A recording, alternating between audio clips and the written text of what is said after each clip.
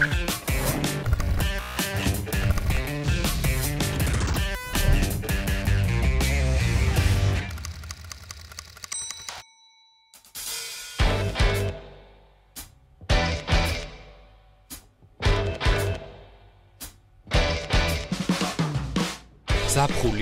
წელიწადის დრო, როდესაც ყველას ზღვაზე დასვენება სურს. მე და ჩემმა მეგობარმა გიორგი შაკაიამ გადავწყვიტეთ ექსპერიმენტი ჩავატაროთ და ფულის გარეშე ზღვაზე, კერძოდ კი ქალაქ ბათუმში ჩავიდეთ. ჩვენმა მანქანამ დავტოვა თბილისის გასასვლელში და ეხლა ვეცდებით ავტოსტოპით ჩავაღწიოთ ბათუმამდე. აქედან იწყება ჩვენი ნამდვილი თავგადასავალი.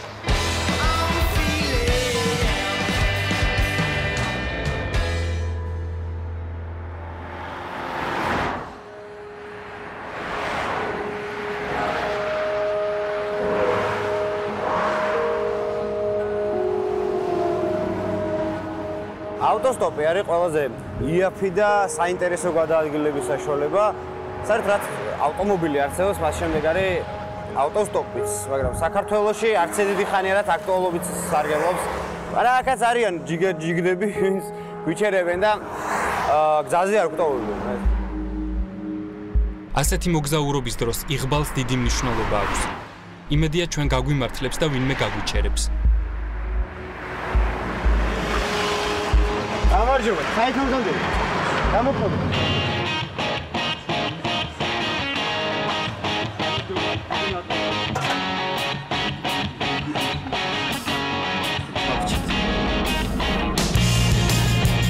შორს ვერ მივდივარ, თხეთამდე მივდივარ, მაგრამ პირველი ლეგოდი გადავდი. პირველი ნაუსი გავუტეხე.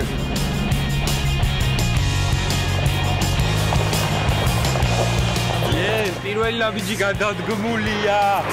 მაგრამ თავარი ხე შევარჩიოთ ისეთი ადგილი, სადაც შეძლება რომ გააჩეროთ. შემდეგმა მანქანამ ჩვენთვის მოულოდნელად ძალიან სწრაფად გაგვიჩერა, რომელიც გორში მიდის. დავიყვებით გორამდე. დავაი კაცო.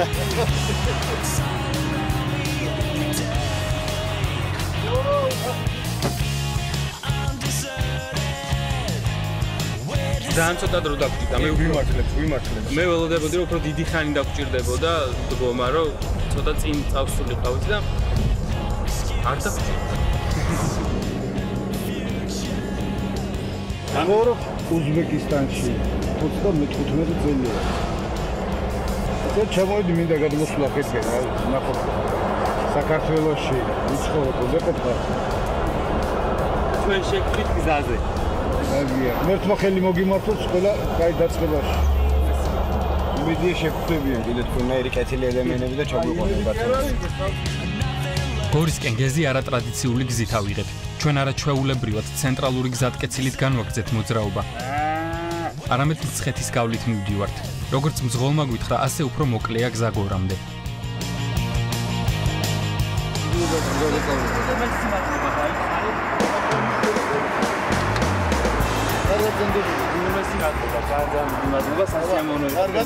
ბედნიერი მგზავრობა კარგად ჩასულიყო.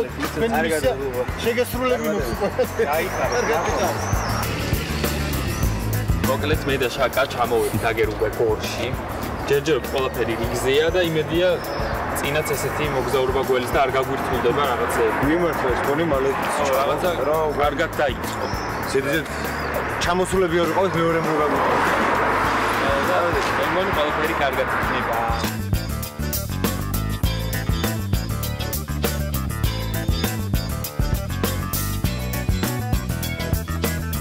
საერთოდ ავტოსტოპით მგზავრობისას ჯობია ესე დიდ ქალაქებში არ გავჩერდეთ ხოლმე, რომ შიგნით არ შემოვიდეთ, ან ქალაქის დასაწყისში ჩამოვიდეთ და სხვა მანქანას დაველოდოთ, ან გავწვდეთ ქალაქს და იქ დაველოდოთ სხვა ტრანსპორტით. საბედნიეროდ არც ისე დიდი მანძილის გავლა დაგვჭირდა მაგისტრალამდე მისასვლელად. როგორც იქნა გამოვაღწიეთ ტრასაზე და ეხლა გორის ტრასაზე ვდგავართ ჩვენ და ვეცდებით განვაგრძოთ გზა. გორის გზატკეცილით საკმაოდ იღბლიანი გამოდგა, ძალიან მალე კომფორტულმა ავტომობილმა გაგვიჩერა. გამოყოლი ცოტა. აი რაღაც ურამამდე. გომში რა.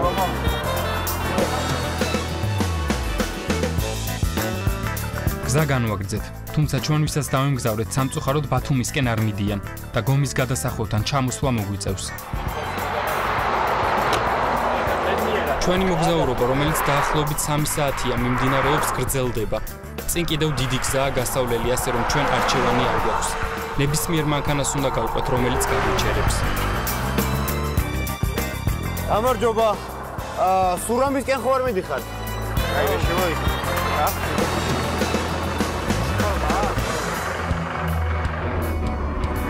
ცოტა უცხოელებსაც გახარ და ისიც არის გაცილებით. ყველა მაგიკვირა 3 თუ 4 მანქანას გამოვყევით აქამდე უკვე და ყველა ვიტყრა რომ ცხოველები გვეგონეთ და იმიტომ გიჩერებთ.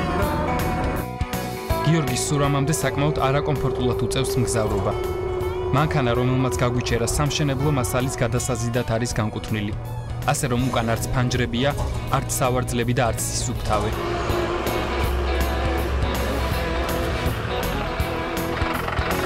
აგადილა.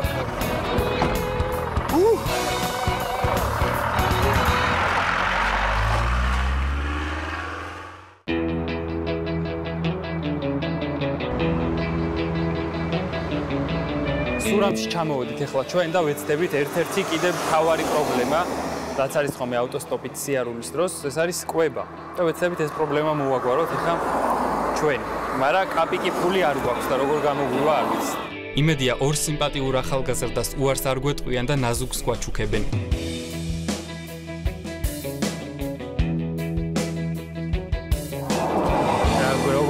მოკლედ, ფული არ გვაქვს და ძალიან ხშირია და გვაჭმევთ.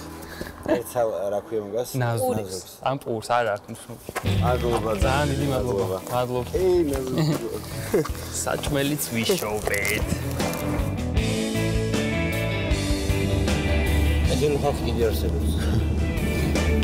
პურიც ჭამეთ მოკლედ და წავედით განვაგრძეთ გზა.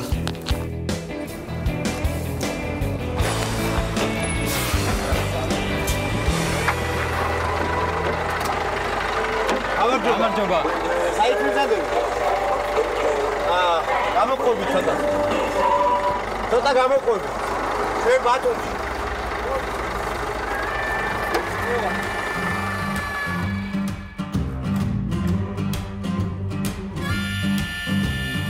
ასეთი ტიპის სატვირთო მანქანაში პირველად ვზივარ, რაც ძალიან საინტერესო აღმოჩნდა. სატვირთოში თავს უფრო დაცულად გრძნობ, ზემოდან გადმოყურებ გზას და აკონტროლებ მთელს გზატკეცილს. მიუხედავად იმისა, რომ მანქანა ძალიან დიდია, მის სისწრაფეზე ეს არ აისახება. სატვირთოს საკმაოდ ჩქარა შეუძლია სიარული. სალონიც საკმაოდ ტევადი და კომფორტული აქვს, რაც დიდ მანძილზე მოგზაურობის დროს მნიშვნელოვანია. ესე აგიყვანიათ ხალხი ჩვენგან და პირველები კი?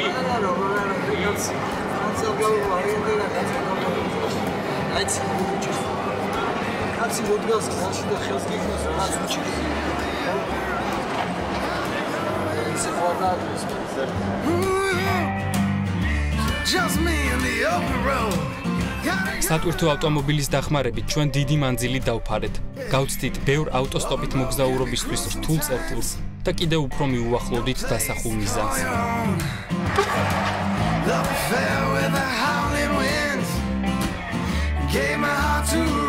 აი გადავდივარ. ახვამდის უღმესი მადლობა. მშვიდობიან გზავრობას გისურვებ. ავტოსტოპის კიდე ერთი დადებითი თვისება ხალხთან ურთიერთობა და კარგი ადამიანების გაცნობა რა. ძალიან დიდი მადლობა. ამ თვალს იმიტომ რომ ძალიან წინ წაგვწია ეხა რეალურად რა. კი 100 კილომეტრი დაგვრჩა. რამდენი ცუდი წერტილი ავწდით. ძალიან ბევრი დიდ ქალაქს გამოვწით და 100 კილომეტრი დაგვრჩა უკვე იქით ვარ რა სამშვიდობოს ვარ. ძალიან ახლოს ვარ თომიზან. წავედით ხა გავუჩერეთ შემდეგი როგორ დავუშვათ. გრძელდება მოგზაურობა.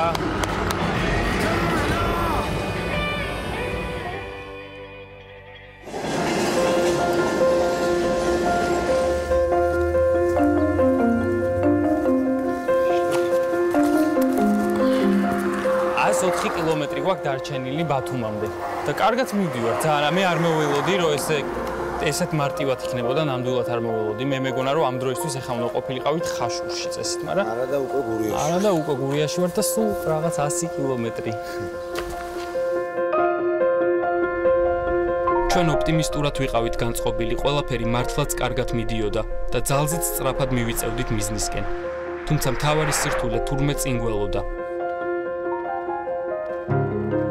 ექსპერიმენტი ჩავარდნის პირასაა. არ გვიმართლებს, აღარ გვიმართლებს. არა უშავს, ცოტა დავჭერა, ძალიან ცოტა დავჭერა. დავიხარე. ძალიან ცოტა დავჭერა. საათია? 1 საათი იქნება რაც აქვთ, მაგრამ ძალიან ცოტა დავჭერა, უნდა მივიდეთ. ჩვენ ბათუმში ჩასვლის იმედი თითქმის დავკარგეთ და უკან თბილისში დაბრუნების იდეაც გაგვიჩნდა. თუმცა გზის დიდი ნაწილი უკვე გავლილია და სანამ ასეთ გადაწყვეტილებას მივიღებთ და ექსპერიმენტს ჩავაგდებთ, კიდევ ერთხელ და საბოლოოდ ვცდით მანქანის გაჩერებას.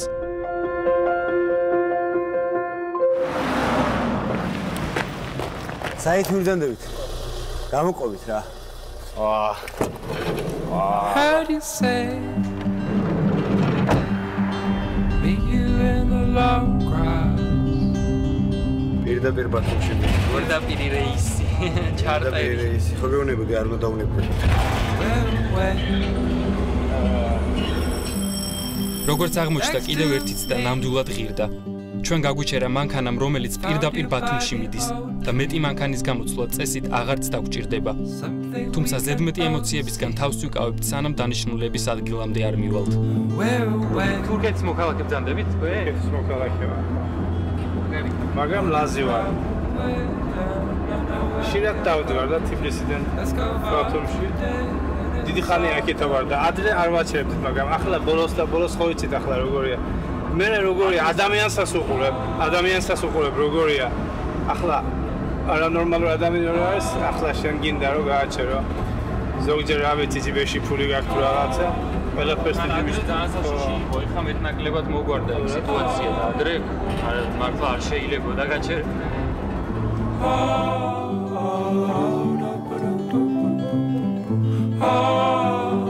დაახლოებით 7 საათიანი მოგზაურობის, დაღლილობის და სირთულეების შემდეგ ზღვის დანახვა ძალიან სასიამოვნოა. ექსპერიმენტი წარმატებით დასრულდა, თბილისიდან ბათუმამდე უფასოდ ჩასვლა არც ისეთი რთული აღმოჩნდა, როგორც ექსპერიმენტის დასაწყისში გვეგონა. ბათუმში ჩასვლისთვის სულ რაღაც 6 ავტომობილის გამოცვლა დაგჭირდა. ჩვენ როგორც იქნა ჩამოვედით ბათუმში და მოახერხეთ ეს ყველაფერი. დილის 10 საათზე გამოვედით და ეხლა არის 7:22 წუთი და ჩამოვედით 7:22 წუთზე აქ. ყველა ძალიან დიდი მადლობა, ვინც წამოგვიყვანა. ძალიან მაგარია. მოგზაურობა დამთავრდა, იწყება გართობა.